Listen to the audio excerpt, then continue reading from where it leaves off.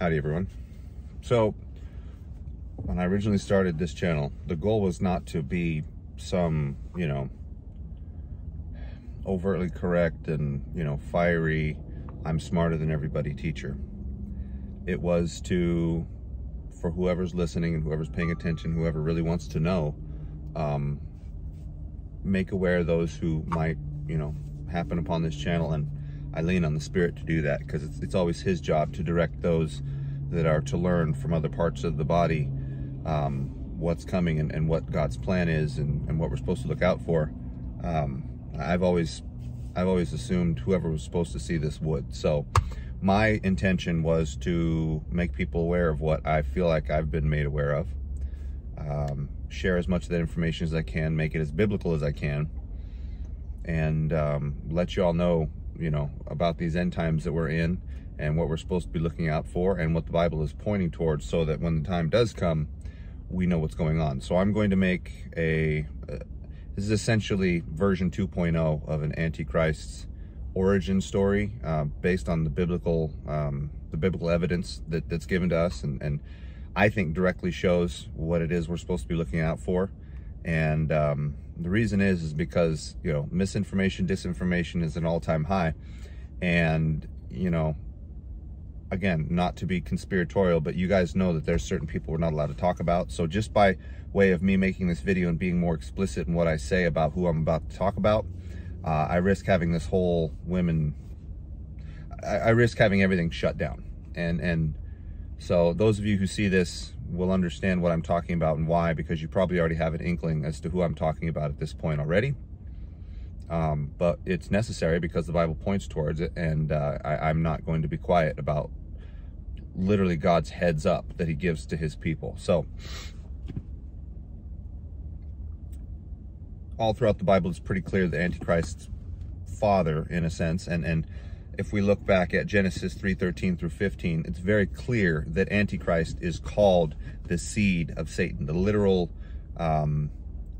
almost, I don't want to say genetic outpouring, because, it's clear angels and humans can't procreate. But if we look at Genesis 6, it's also clear that angels have a knowledge of what we call genetic makeup of human beings, so as to be able to, as it said, go into the daughters of men and create this fallen race of what were called the men of renown, super creatures, if you will, giants, if you want to call it that.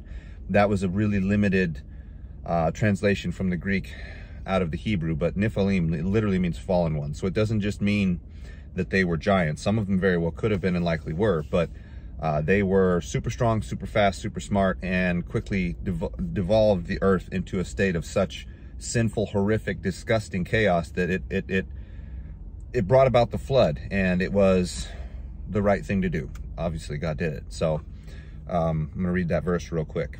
Then the Lord God said to the woman, this is verse 13, "What is this you have done?" And she replied, "The serpent deceived me, and I ate." So the Lord God said to the serpent, "Because you have done this, you are accursed more than any other wild beast or animal. You shall go on your belly and eat dust all of your days of your life, and I shall place hostility between you and the woman, that is, between your seed and her seed." In other words, He, Christ, will attack you head on. That would be at the cross.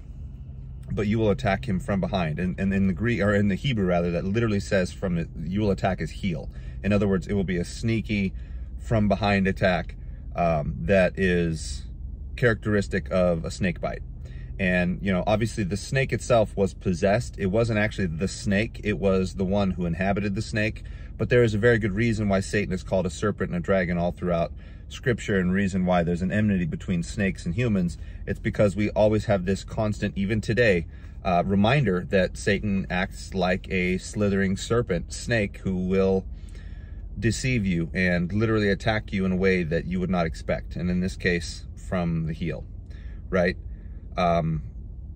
We have to understand too that it goes out of its way to claim, again, the seed, because although, again, Satan, being an angel, doesn't have a genetic makeup to be able to modify human beings in a copulatory manner the way humans have babies, he clearly has the ability somehow to take our DNA, matter, whatever you want to call it, and create a seed. So it is very, very likely, based just upon this verse, that on the satanic origin side, the non-human side origin of Antichrist, he is likely a Nephilim.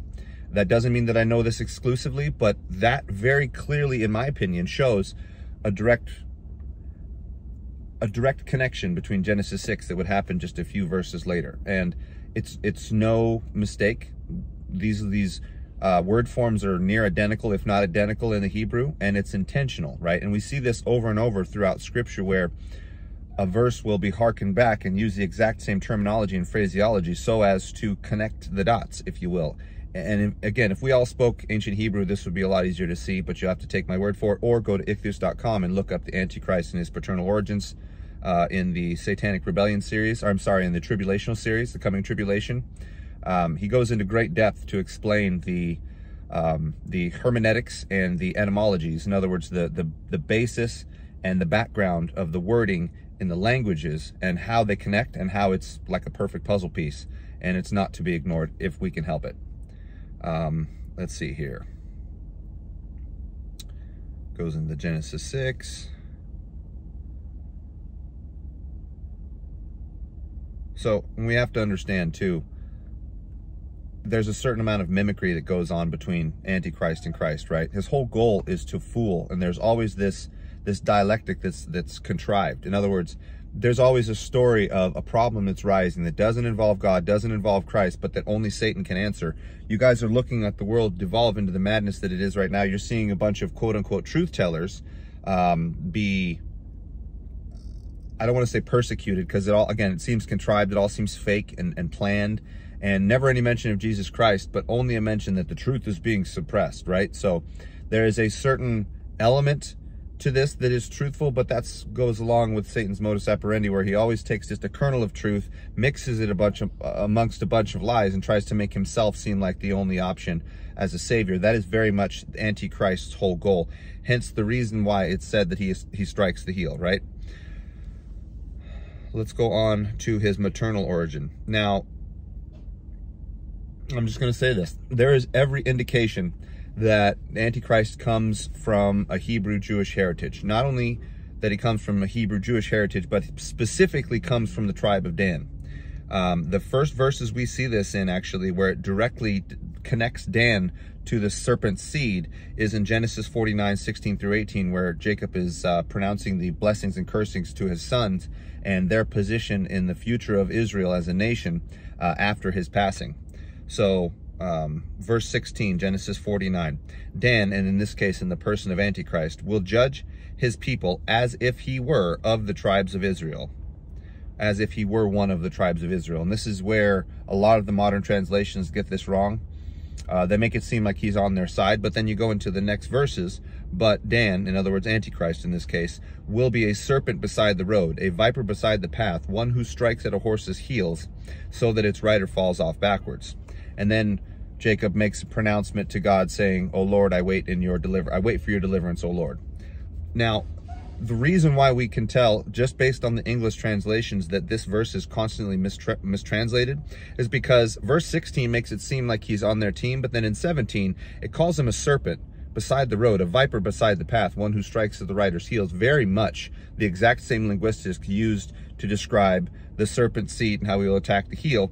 But also hearkening back to it being basically a satanic affiliation by mentioning the serpent at all. Because again, serpent, dragon, snake, all of those things always refer to Christ. I'm sorry, to Antichrist.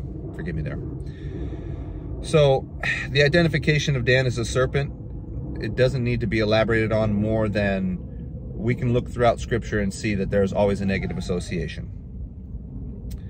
Now, Dan is also left off the list of tribes who supply the 144,000. So in this prophecy of the end of times, the tribe of Dan is temporarily considered as if it were illegitimate because of its association with Antichrist. That's the only thing that makes sense. I don't know if you guys have noticed that. Let's see what else here. Sorry, there's a whole bunch of information here. Deuteronomy 33:22, we see Moses also pronounce the blessings on the 12 tribes, but then he reiterates Jacob's curse. And again, this was an utterance from God, and though Moses may have known about Jacob's original prayer, which he likely did, this one came from the Lord. And of Dan, he said, Dan is a lion's whelp. He will spring forth out of Bashan. Bashan was a region north of Israel across the Jordan, and its scriptural connotations are hardly positive. It was the home of the Rephaim, the tall people that Israelites called Nephilim. And Antichrist is essentially one of the latter types. So the connection there is hard to miss. The bulls of Bashan in Psalm 22:12 symbolize the assaults of the devil against our Lord Jesus Christ, and the cows of Bashan typify the materialistic apostasy of the women of the northern kingdom during the reign of Jeroboam in Amos 4:1.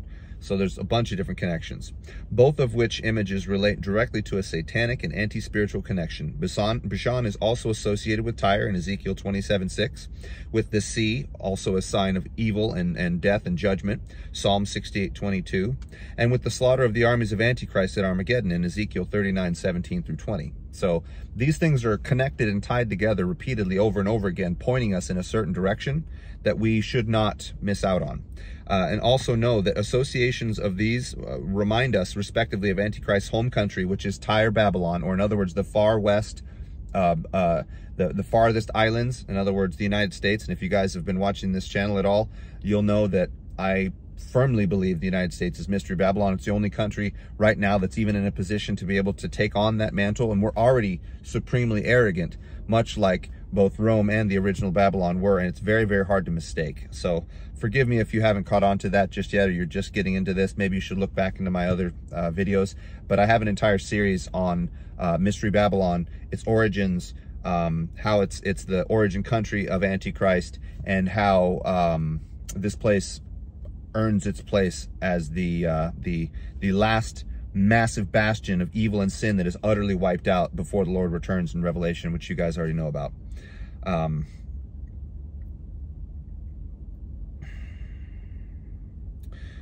Here's a good one. Check this out.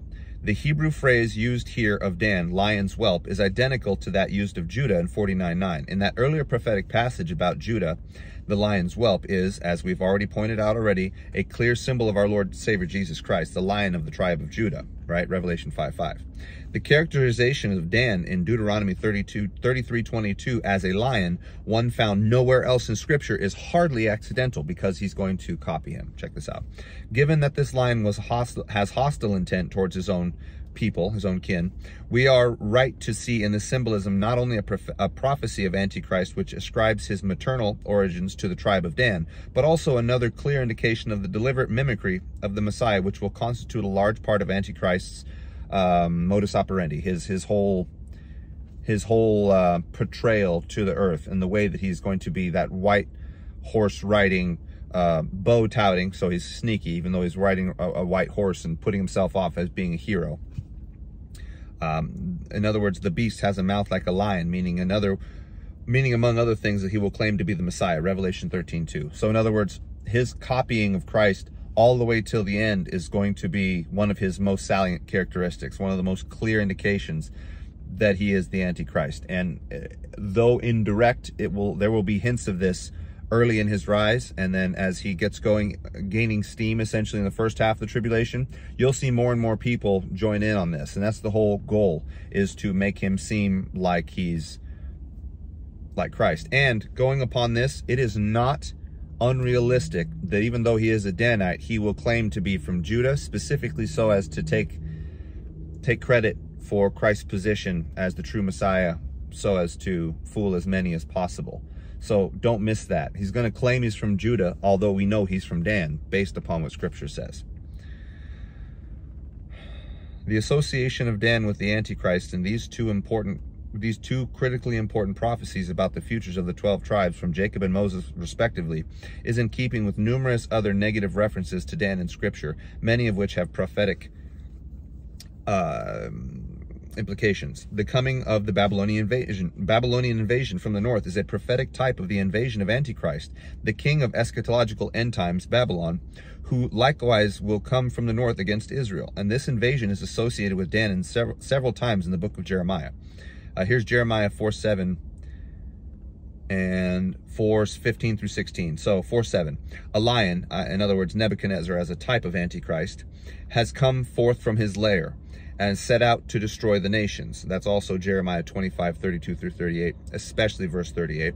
He has set out from his place to devastate your, in other words, Israel's land. He will lay waste to your cities until they have no inhabitants. So much like, again, I've posted and stated in other videos, most prophecies are dual in application and for a reason, and they use a lot of the same verbiage in the original prophecy and the secondary application, again, for a reason, because it harkens back to other parts of scripture that put these notions together into a manner that if we could see these things in the original language, it would be that much more clear, though it is fairly clear here in English, as we can see. He will lay waste to your cities until they have no inhabitants. So here's Jeremiah 4:15. For a voice is proclaiming from Dan and announcing trouble from Mount Ephraim. Make it known to the nations. Behold, proclaim it against Jerusalem. Blockaders are coming from a land far away. That's from Babylon.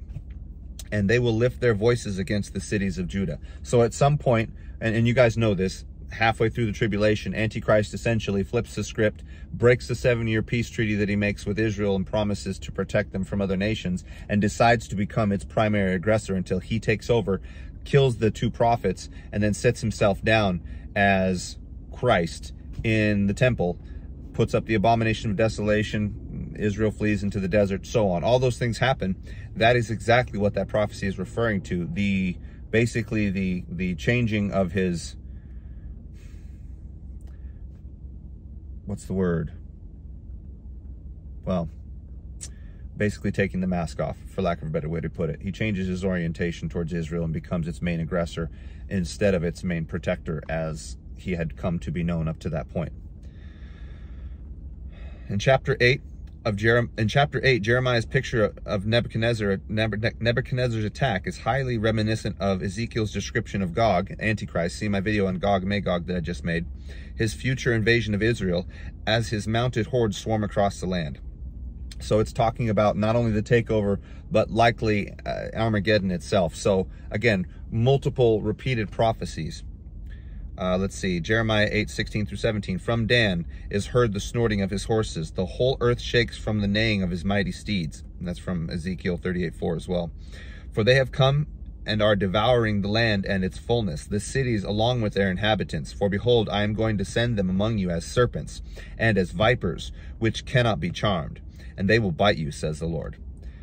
Dan is also associated more closely with idolatry and apostasy than any other tribe. That's from Judges 18:30 and 31, 1 Kings 12:28 through 30, Amos 8:14, and also Leviticus 24:11 talks about the half-Israelite Danite of a Jewish mother who blasphemes the Lord. So there's a history of this, and gosh, so many. The tribe of Dan belongs to the group of tribes who utter the curses from Mount Ebal instead of the blessings of Mount Gerizim. Dan's gemstone is the chrysolite, or the goldstone. Tarshish is the way it's pronounced in Hebrew, and it very much is the gemstone of commercialism. It's gold, it shows a gaudiness, it shows a desire for wealth, so many things. And on top of all of that, there are indications from Scripture that Judas Iscariot, the one who betrayed our Lord, was from the tribe of Dan. Along with Dan, Judas is also one of the 12, and like Dan, Judas is ultimately left off the list of the 12, being replaced in this case by Apostle Paul. The most likely etymology for Judas's name, Iscariot, is man of Kirioth. There was a town in Judah by the name of Kirioth Jearim. The book of Joshua also identifies this place as Kirioth Baal, city of Baal, the pagan god of the Canaanites, and that's from Joshua 15:16. According to Judges 18:12, the Danites who migrated north camped just to the west of Kirioth Jearim, and this is the place west of Kirioth Jearim. This is why the place, west of Kirioth Jearim is called Machane Dan to this day, based upon what is known of the Danite allotment. That's from Joshua 19:40 through 46. It is generally concluded that this camp would have thus been within Danite territory, with Kirioth Jearim officially a town belonging to Judah, marking the triple boundary between Judah on the east, Dan on the west, and Benjamin on the north. Thus, Judges 18:12 not only draws a close connection between Dan and the towns of Judah, but also indicates that, in reality, there are two localities of note here. Kiriath Jearim proper in Judean territory, and Mekane Dan, in other words, Dan's camp, directly across the border in Danite territory. Given that it was rather common among the generation of the Babylonian captivity to tie their genealogies to Israelite place names of their ancestry. This is from Nehemiah 7:1, for example, explains this. The existence of two Kirioths is significant in the case of Judas, for the Hebrew plural of Kirioth is indeed Kirioth. It's A versus O, as far as the sound. That is to say, the suffix Keriot of the full surname Iskariot, Hebrew Ishkarioth, will then mean man of two Kirioths in this case, and most likely refer to Judas's ancestral home as within the original territory of Dan. So, and there's a lot more to it, guys, but we repeatedly see red flags and road signs pointing us towards the tribe of Dan. The reason I bring this up, and this is imperative, and I'm sorry for this video going long, but we need to understand this. We are being taught as a church today that he who curses Israel curses God, right? Well, unfortunately, the dispensational view that separates Israel from modern day Christians, even though we're told we're grafted in as a wild olive branch, and he is the vine, and he is the source, and he is the king of Israel, which means we are not directly genetically, but eternally Israelites, in a sense that we will inhabit the eternal Jerusalem. We will be brought into his fold. We are all one. To separate the two in and of itself leads to nonsense like modern day Israel worship. And Antichrist will very much take advantage of the term anti-Semite. You will be absolutely blown away how well he uses this term. And modern day church has taught Christians basically to worship the ground that any Jewish person potentially walks on, specifically having to do with Israel. And it's all because it's leading up to their prime, and I'm talking about the synagogue of Satan. I'm not talking about Jewish people in general. This is not a genetic thing. This is not a racial thing. This has to do with the fact that Satan has been using the same people that Christ came from specifically to fool the world up until now, to bring on his most complete and most extreme trick, where he's going to attack our heel by teaching us that we're not supposed to say their name, we're not supposed to be against them at all, and even if they're worldly, ungodly, and unbelievers through and through, somehow they have a special place with God. And in a sense, yes, that is true, but they are required to be believers, right? Not all Israel is Israel, Romans, right? Not all that have the genetic lineage of Israel choose to be a part of Israel. It's a choice. God wants willing followers.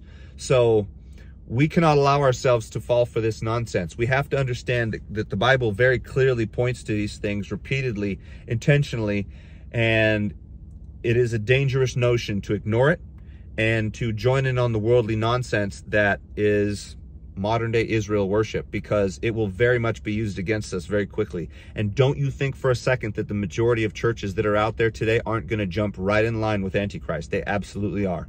They are, because they've been trained and taught that, I can't be too cursory, because again, this I think is cut and dry, and we need to be honest about it. They have been taught that the ones that are pointed out as modern day Hebrews and Israelites can somehow do no wrong. And that is patently incorrect. All of us are sinners. It doesn't matter where we come from, what we do, what our fathers did, what our hopes are, dreams are. It doesn't matter. It's about our choice for Jesus Christ or not. So I'm going to shut this down now because this is running long, but this is important.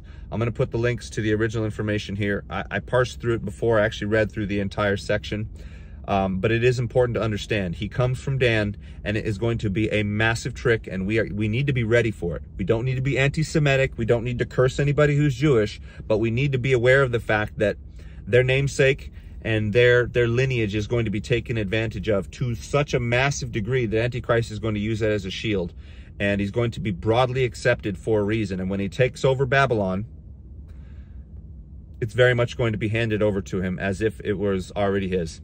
and we need to be ready for it, and we need to be ready to not accept him. Bless you guys. I really hope this strikes at the heart of the matter. Forgive the video for running long. I hope you all are doing well. I hope you're still praying. I hope you're staying in the Spirit. I hope you're being forgiven as regularly as you can. I know I forget to at times, but the truth is, guys, we're bound to sin, and we need to stay close to our Lord. That's the only way we're making it out of this. Great reward comes for those of us who resist him and stay with our Lord and continue to grow and to help others. And I'm always praying that all of this is to your benefit and to your edification and your building up. Bless you guys. We'll talk to you soon. Please comment, like, share, subscribe. This information is important. This video might get my channel shut down, but if it reaches who it's supposed to reach, I'm happy, and I hope you are too. Talk to you soon.